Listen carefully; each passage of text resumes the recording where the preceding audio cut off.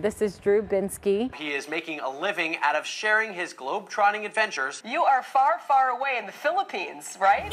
Hey guys, my name is Drew Binsky. Over the past 3 years, I've been traveling around the world non-stop. After visiting 74 countries, I've realized how fulfilling it is to experience unfamiliar places and cultures. My goal is to help you see the world too.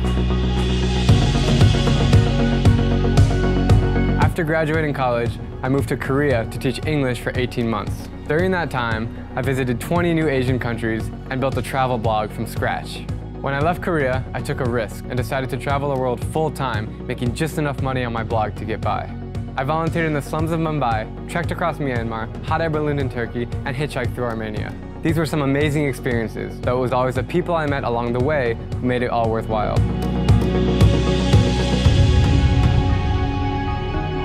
Travel doesn't have to be intimidating. I've learned that you just need an idea of what to expect when you take that initial leap. Travel Hungry is an inventive travel show to help you get started.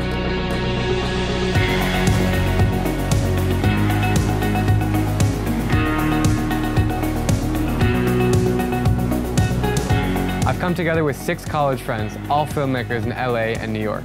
We set out to inspire people to travel the world by first introducing them to Asian cultures and lifestyles.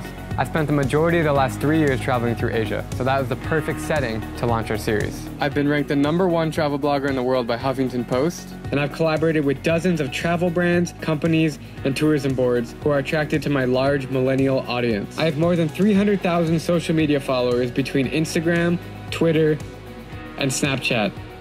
My story has been featured on the front page of newspapers, magazines, and I've had interviews on television networks. I love telling stories like Muay Thai fights in Bangkok, finding the best dumplings in Taipei, or attending horse races in Hong Kong.